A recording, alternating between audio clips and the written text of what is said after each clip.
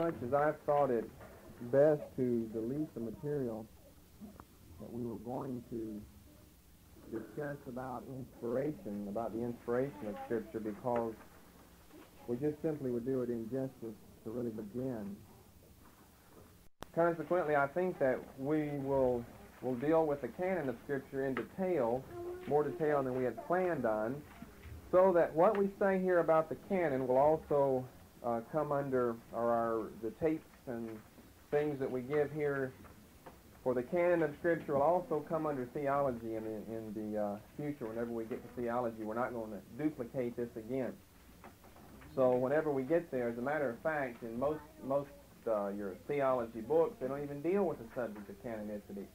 Of course, all of them deal with inspiration, but not very many of them deal with canonicity at all. As a matter of fact, some of them have maybe 1 or 2 pages. I think Hodge has 1 page, and he's got maybe 1,500 pages of theology, and I think he might have 1 or 2 dealing with the subject of the canon.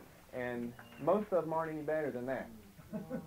Most of them have maybe 5 or 6 or 7, if they even deal with it at all. Because I looked up to see what some of their positions were. Some of them deal with it in detail, like Shedd does in his theology, but Shedd is wrong in his views of the canon and what canonicity is and what determines canonicity and what are the rules for entrance into the canon. And it's just, it's a neglected subject, in other words. Inspiration, everyone knows something about inspiration, or at least they think they know something about it. And all of your writers will deal with that because that is a major and a crucial doctrine concerning bibliology and the study of the Bible. But equally important is the subject of the canon of Scripture, because we have to find out, are these really the books that are supposed to be in here? Inspiration is an important subject and needs to be studied, and we will study it in the future.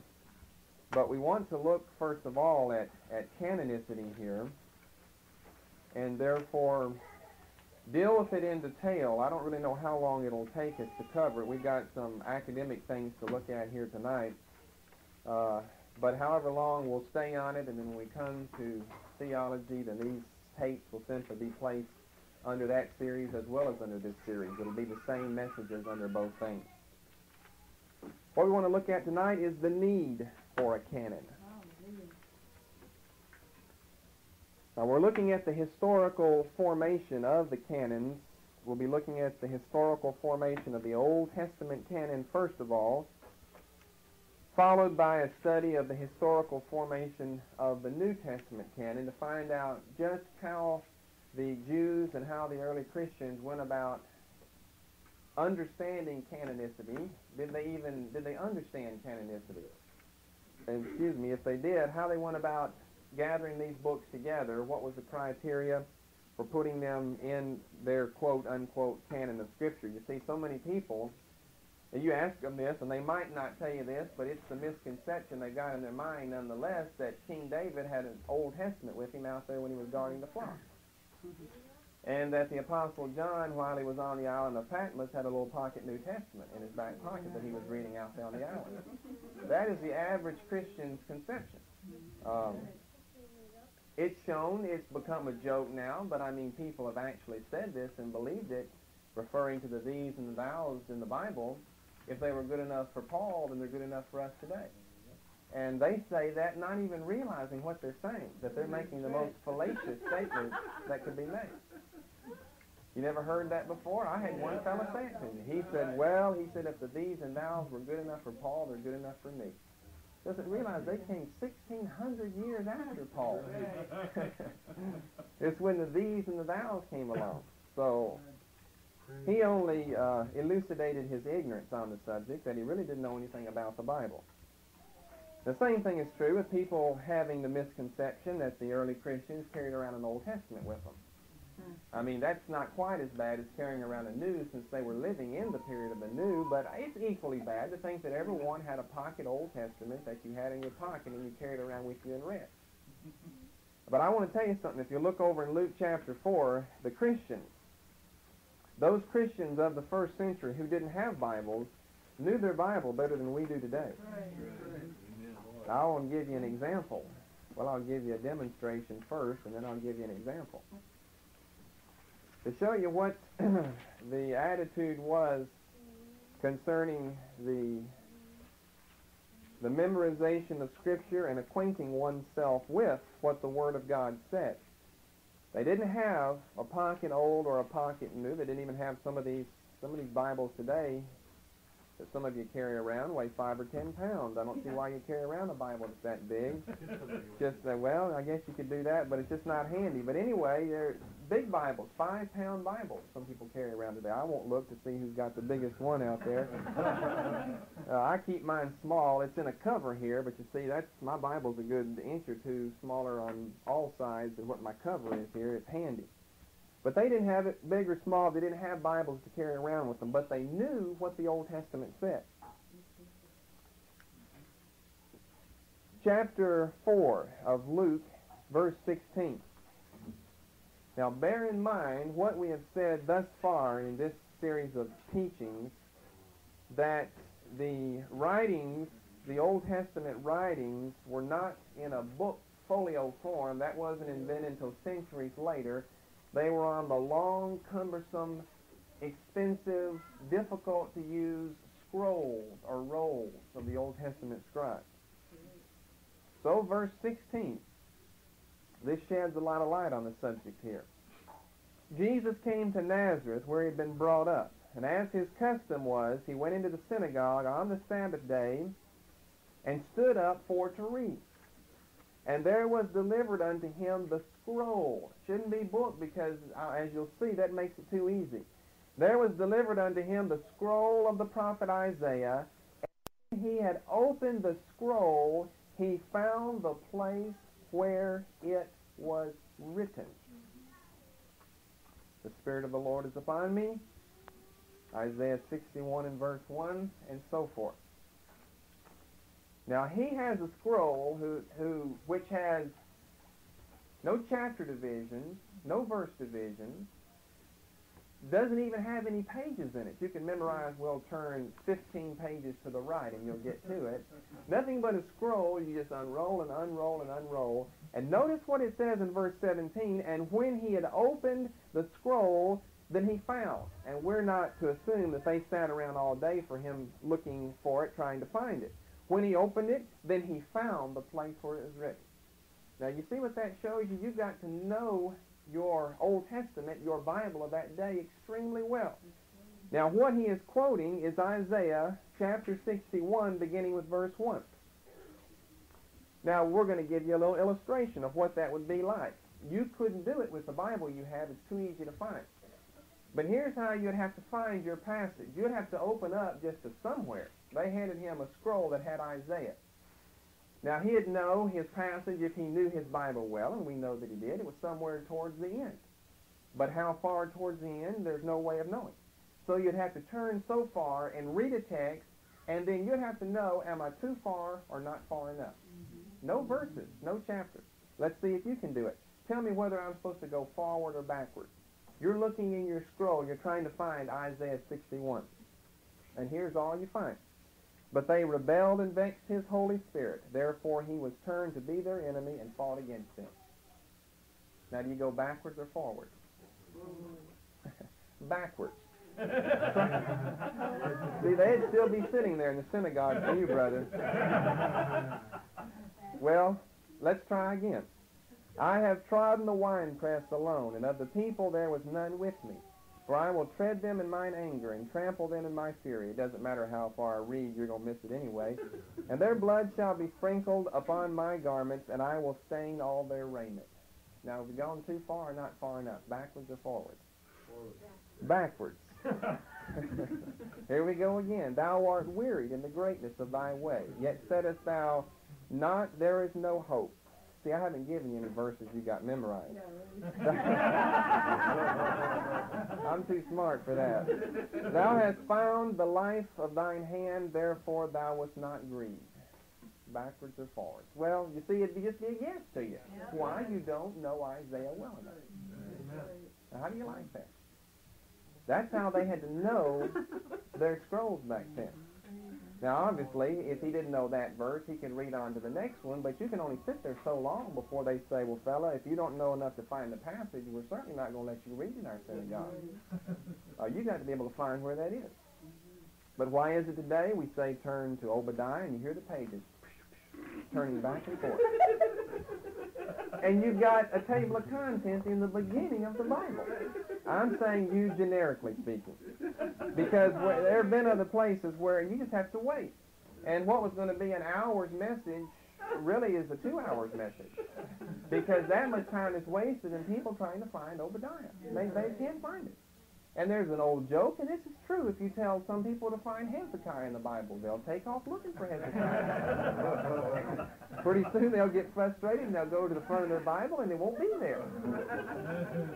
I've never pulled that on anyone, but it has worked. I've heard that it's worked for people in the past. Just tell them to turn to Hezekiah, and you can go take a lunch break while most of the church is looking for Hezekiah. When you come back, they will have gotten smart on you and found out there's no such thing as Hezekiah. But this is how well they had to know what was written in the Word of God. You see, some of you would have missed it on all 3 times. You'd still be there looking for Isaiah 61. And pretty soon, well, I can't find that. I'll just substitute some other passage that I can't find there. He's looking for a particular... Well, you can see. I mean, you can see some people. You can see them in your mind just like a fan turning through the Bible pages looking for that passage. When they've got a table of contents, they've got book divisions, they've got pages, they've got chapter divisions. The pages, even if you didn't have anything else, the pages make it easy. Right. Because if you're wanting to go back there to Isaiah, just do that. That's how quick. Well, I went past on to Jeremiah. But a scroll, you're going to be unrolling it. You got to unroll one side, and when you unroll it, you got to roll the other side up. And as you're unrolling, you're rolling, and you're trying to read and trying to think, now, am I going too far or not far enough? Look over in Acts chapter 13 to give you an example here of Paul's knowledge of his Old Testament, which was true with all of the early believers. Now, this isn't another illustration. We could just do that all night long here. We could go back to a book you know and give you some passages and tell you, have we gone too far, not far enough, and you wouldn't know. Why? Because you don't know the book well enough. You don't know the verses well enough to know where they are in the book. But here in chapter 13 of Acts, you need to realize that Paul, in his sermons here, does not have a Bible like I have to look down at and read something from. He is quoting what he's quoting from memory from the Old Testament. Verse 29, which, by the way, is at least part of an answer concerning why the references in the New Testament to Old Testament passages are not given in a verbal quotation. It's because they don't have them memorized in a verbal quotation, but they know what the passage says. And they give it in essence, just like you would give a passage in essence, and that would be the essence of what the passage says. As a matter of fact, even when, you see, Paul is just standing here preaching in chapter 13 of Acts, even when Paul is sitting down and writing sometimes, he doesn't always have a lot of scrolls with him to look up a certain passage, even though he's sitting there writing something, let's say, like Colossians, while he's in prison. He may have a few Old Testament scrolls with him, but he's not going to have all 39 books of the Old Testament with him to look up a passage. If he wants to say something about a passage, he has to be able to pull that out of his memory. No, if you're asking the question, doesn't the Holy Spirit just tell him? No. There's no shortcut for knowing the Word of God, and that would be a shortcut.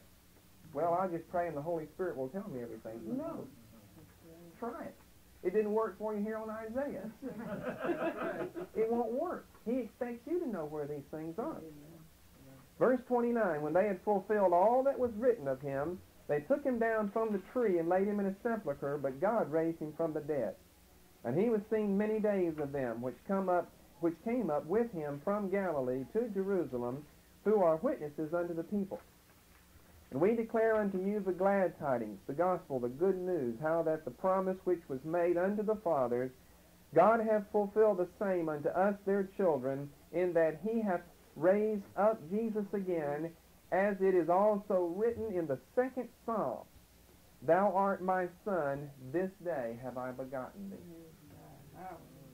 Now he wasn't starting his sermon, well, he starts, of course, way back in verse 15, when he also is asked to stand up in the synagogue. And they say, men and brethren, if you have any word of exhortation, then stay on. And so Paul starts staying on. And he doesn't have it planned out ahead of time. Now, I'm only going to give a sermon where I'm going to come across a passage that I'm sure that I already know. He just starts preaching what he's preaching. So he has to know passages that are going to meet the need when he needs the text. When he gets down to verse 33, he's been building his whole thing around this. He's got the text. He said it was written in the second psalm. Obviously, they were divided because they're written by different people. Thou art my son, this day have I begotten thee. And as concerning that he raised him up from the dead, now no more to return to corruption, he said on this wise, here he goes quoting again, I will give you the sure mercies of David. Wherefore he saith also in another psalm, here he goes again, thou shalt not suffer thine Holy One to see corruption. And besides just the quotes that he's giving, if you look back earlier in verses 15 through 25, he's having to know his history of the Old Testament. In giving his period of the Judges, back in verse 7, how many nations were destroyed in Canaan? How many years elapsed? Really the end of verse 19. The Authorized has it in verse 20. Let's see, verse 21, we're never told in the Old Testament how long Saul was a king. But look at here. Afterward they desired a king. God gave unto them Saul, the son of Kish, a man of the tribe of Benjamin, by the space of 40 years. Paul must have done some study in chronology, because that's never given to us anywhere in the Old Testament. It's given of David that he reigned in Hebron 7.5 years, and in Jerusalem 33. And you told it up, and David had a reign of 40 years. But we're not ever told how long King Saul reigned. Paul had to have studied something concerning dates and figures and statistics in the Old Testament to come up with this figure here of 40 years. Well, let's go on and look at some things here. We see on several occasions that people are putting things into writing long ago in the Old Testament. Let me give you some examples. We see Moses beginning to put things into writing. Numbers chapter 5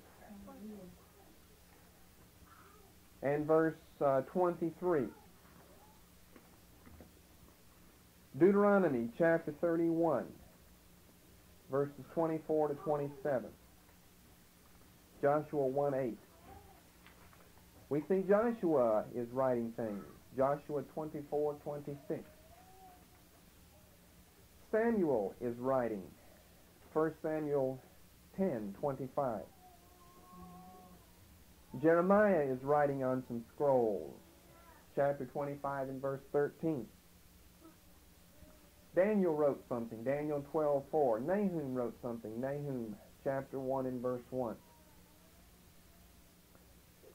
So we see from these passages and a multiplicity of other ones that God is giving revelation concerning the kingdom of God, and that's really what the whole Bible concerns, is the kingdom of God and its final establishment and prevailing over all the forces of darkness and the forces of Satan.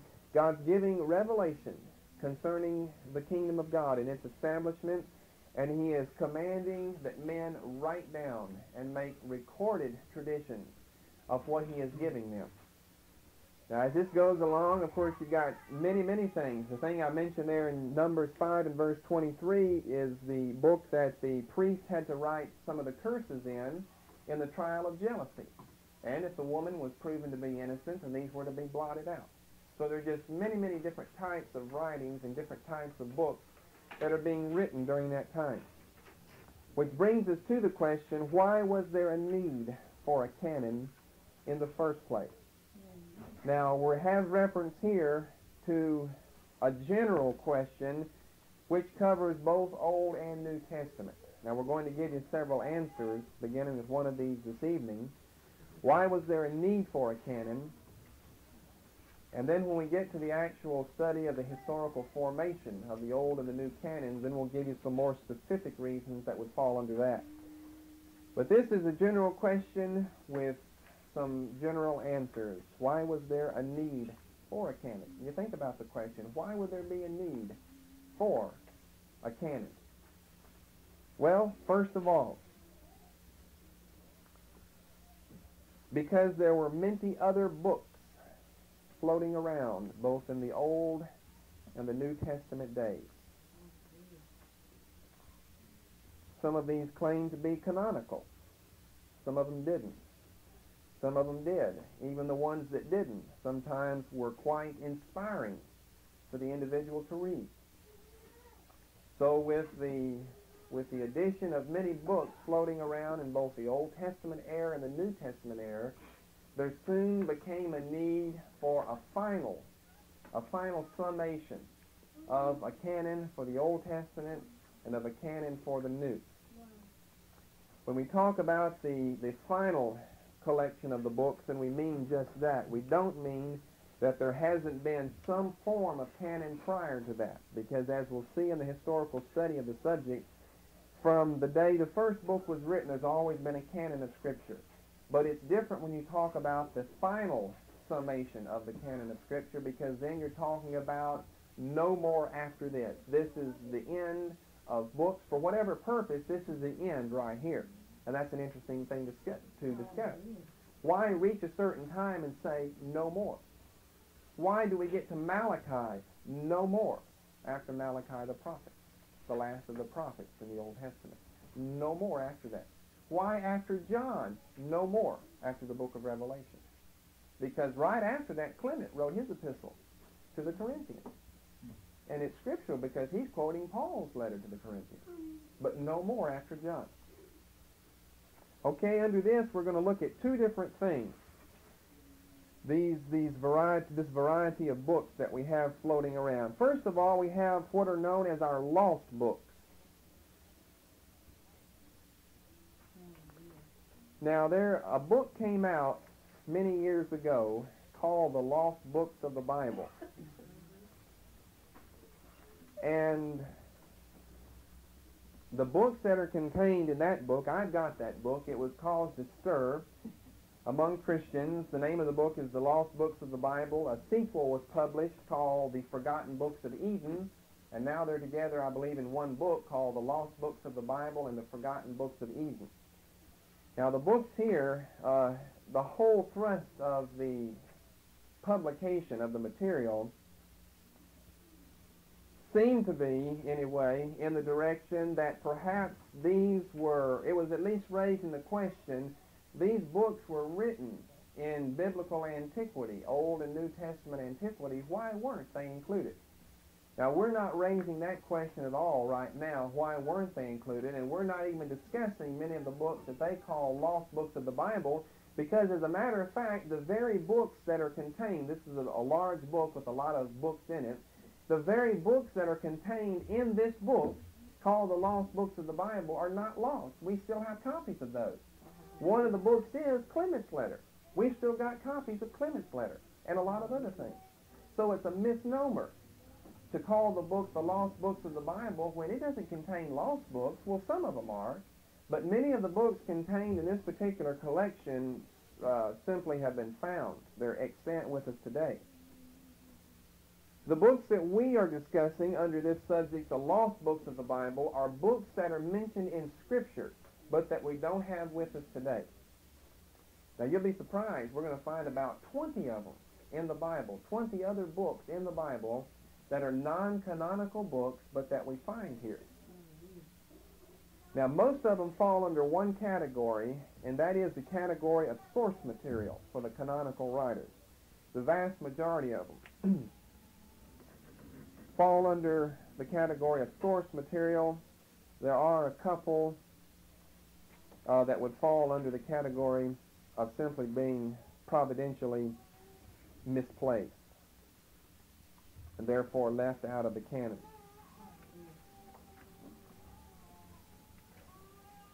For our first one, we turn back to Numbers. This is the earliest one that we have. Well, let me say something before we turn there. Turn back to Genesis 5.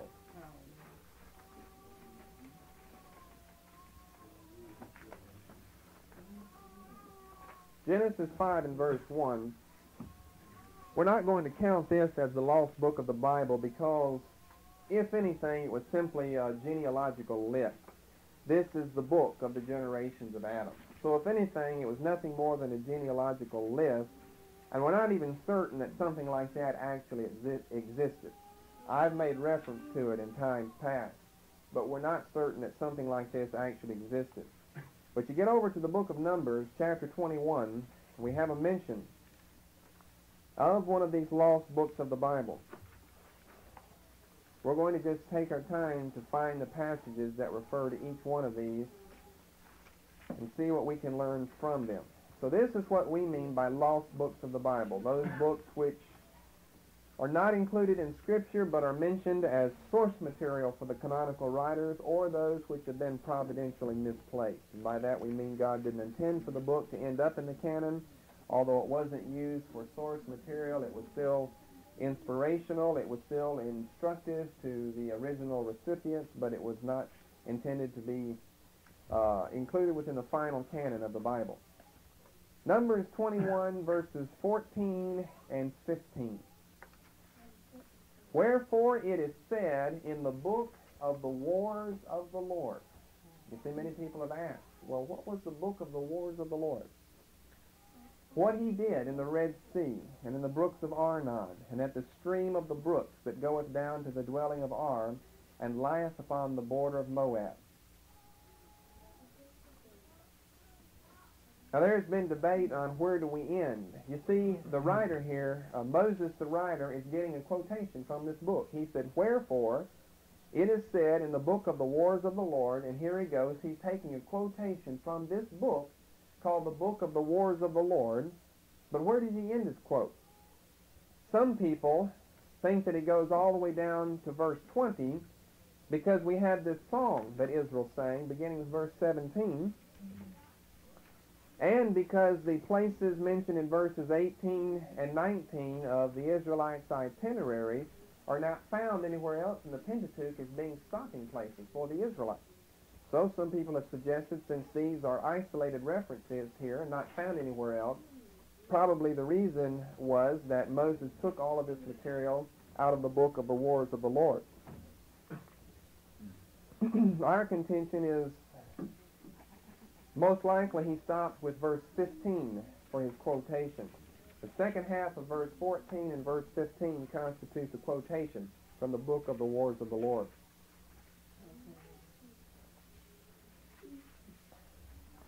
Now the very first sentence here is a very poor translation, what he did in the Red Sea, and should not be there. What it says is Waheb in the storm.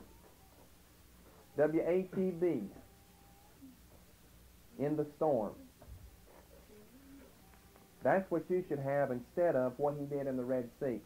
Why? Because what he's talking about in the account, you see the wherefore connects verse 14 with verses 12 and 13. And what he's talking about is the victories that they have won over the Ammonites. And the Red Sea doesn't have anything to do with the Ammonites. So it is totally out of place chronologically to be fit in here when it says what he did in the Red Sea. What it should say is Waheb or Waheb in the storm. Now I have to explain what that means. After Waheb or Waheb, you could put in parentheses, this has to be understood because you don't have a subject for the sentence in the Hebrew just like that. He took. So you've got Waheb, he took in the storm. Now this word Waheb doesn't appear anywhere else. It appears to be the name of an Ammonite stronghold or fortress. And this is a particular fortress that Israel was able to take with God as their chief, as their commander-in-chief. In the storm, the Hebrew has the word Suphah there, which simply means storm. You don't need to have Suphah because Waheb is enough to contend with. It simply is, again, this is a poetical book, and so this is a poetic quotation here that he took them in his fury.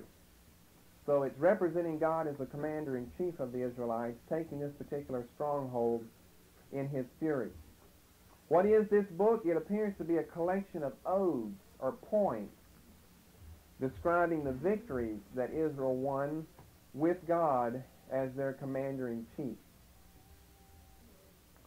Now, the title shows that the conception of God as far as the Israelites were concerned at this time was indeed that he himself was their commander-in-chief, because the name of the book is the Book of the Wars of the Lord. God didn't fight any battles. Israel was the one fighting the battles.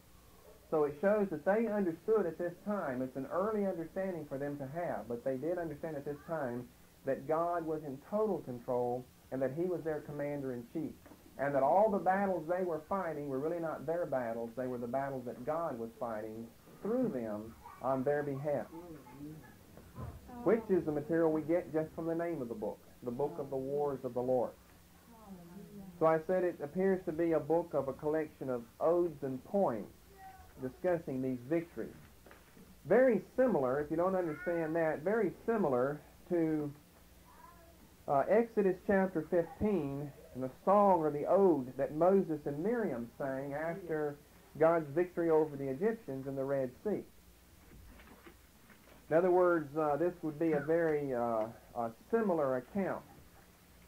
What he's quoting from, the Book of the Wars of the Lord, would just be full of all types of testimonies, but that don't or that didn't make it into the Bible as canonical, except this quotation here that he takes.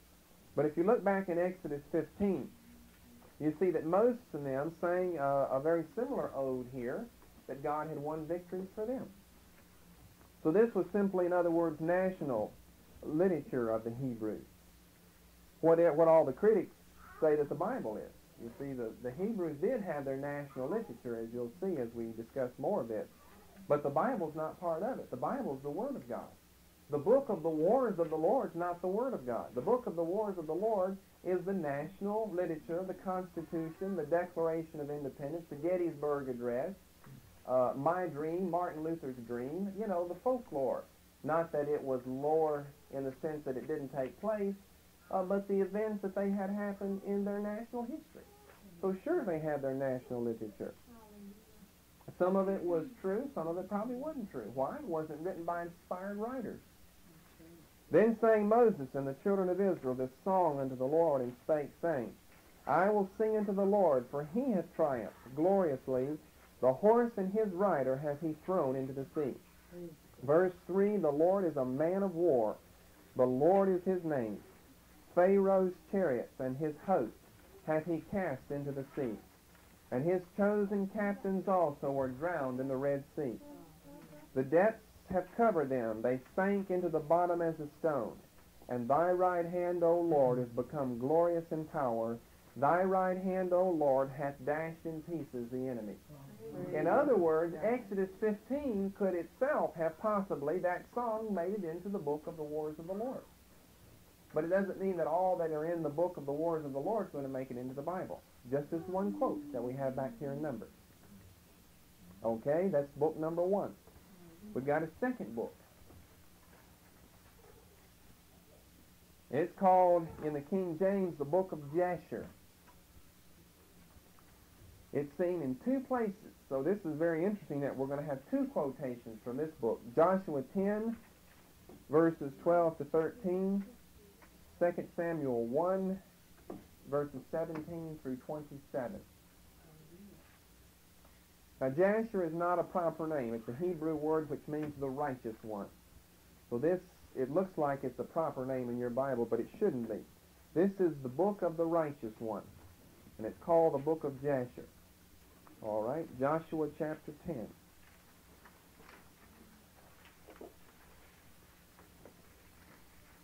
Over the centuries, there have been many books purporting to be the long-lost Book of Jasher. The Israelites have one to this day, but it's simply not. It is indeed long-lost. We've only got 2 fragments. Both of these fragments are commemorating heroic deeds done by important men in Israel. Therefore, that is the way we would describe the whole book, because we only have 2 examples here to base our description on.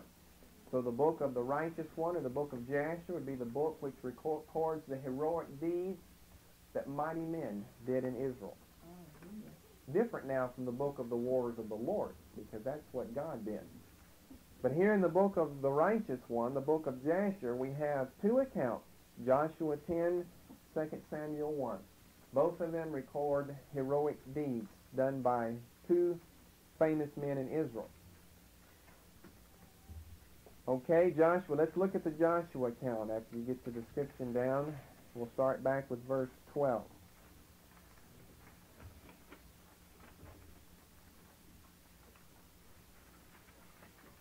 Then spake Joshua to the Lord in the day that the Lord delivered up the Amorites before the children of Israel. And he said in the sight of Israel, and beginning with this word son, this is the quotation taken from the book. It again is argued over how far the quotation should go, forwards and backwards from this point. It appears to begin here. Sun, stand thou still upon Gibeon, and thou moon in the valley of Ajalon. The sun stood still, and the moon stayed until the people had avenged themselves upon their enemies. That's the quotation. How do we know? Well, he says, is not this written in the book of Jasher? So we've got from the middle of verse 12 through the middle of verse 13, a quotation that Joshua himself is taking from the book of Jasher. Now, you may raise the question, well, Joshua is the one who's writing the book, and Joshua is the one who actually said that, so why take the quotation from another book? Well, this is a book that extended for centuries, because the 2 Samuel chapter 1 passage is all the way during the time of David. And it's still called the book of Jasher, and in 2 Samuel 1 we'll see it's talking about a contemporary event in David's day that's also written in the book of Jasher.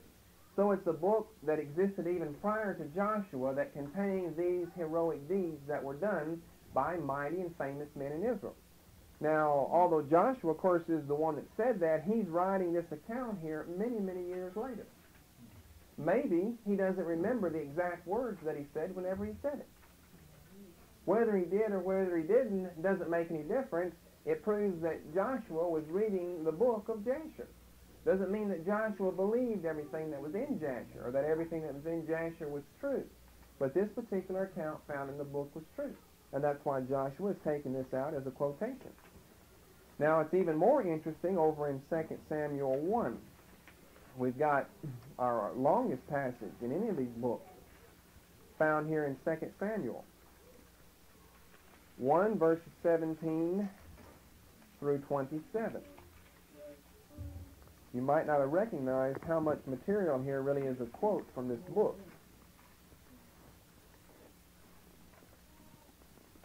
Now we have to change some things in the wording of verse 18, but we'll leave it that way here for just a moment. The last chapter of 1 Samuel, that is chapter 31, Saul and his sons have been killed by the Philistines on Mount Gilboa. And of course, David has now just heard the fictitious account of Saul's death by the Amalekite slave in the first half of 2 Samuel chapter 1. After he hears the news and kills the Amalekite, then we've got verse 17. And David lamented with this lamentation over Saul and over Jonathan his son. And also he bade them teach the children of Judah the use of the bow. Behold, it is written in the book of Jasher. The beauty of Israel is slain upon thy high places, and so forth. It is a poem or an ode celebrating the heroic deeds done by Saul and done by Jonathan. The quotation from Joshua was celebrating his deeds that he did in Israel. So in both of these accounts, we've got the same type of material, relatively speaking, that's contained in the book. Famous deeds done by famous men. The only problem is the punctuation of verse 18.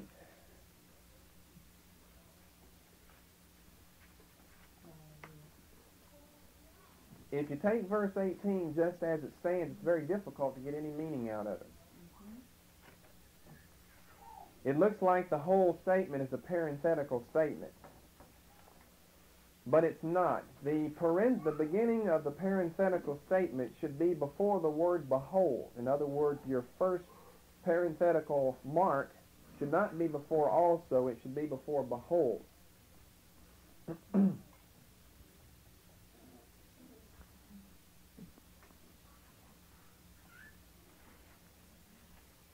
Furthermore, what in the world does this ode that David is singing have to do with the use of the bow and the arrow? You've got that in italics in your King James. It said also he bade teach the children of Judah the use of the bow.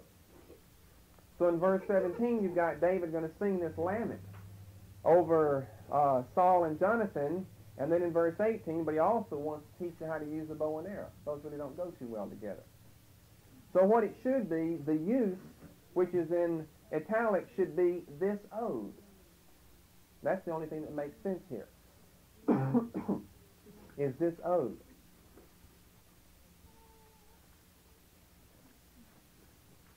All right, now let's see what we have. The writer of 2 Samuel, whoever that was, is writing, and he said, David lamented with this lamentation over Saul and over Jonathan his son. And at a later time, he doesn't mean at the same time, but probably at a later time after he had given the lamentation, he also bade them to teach the children of Judah this lamentation that he just gave here, this ode of the bow. And then the writer of 2 Samuel puts in a parenthetical statement, behold, it is written in the book of Jasher, to say, now here's the account, but if you want to know more about it, you can look in the book of Jasher, and it's found there. Now, if you leave the parentheses at the beginning of verse 18, you see it makes no sense whatsoever. You have to move the parentheses to include just the last statement. And then in verse 19, the writer of 2 Samuel begins quoting from the book of Jasher. And he's quoting from the book of Jasher, as far as we know, from verse 19 all the way through verse 27. But he lets you know, if you want to find more about this, you can look in the book of Jasher, and it'll be found there. And see, I imagine most of you didn't know that they are writing and using books like that. All right, a third book. Those are the two that we have a lot of information about because we've got long quotations. The other ones aren't necessarily in the same category, but the third book is called the Book of the Acts of Solomon, found in 1 Kings 11:41.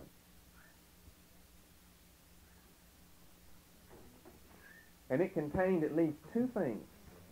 Now we give you the bare minimum. It's probably, all these books probably contained more than what we're saying, beginning with the Book of the Acts of Solomon. But all we can say is what we're told here in 1 Kings. For the continuation of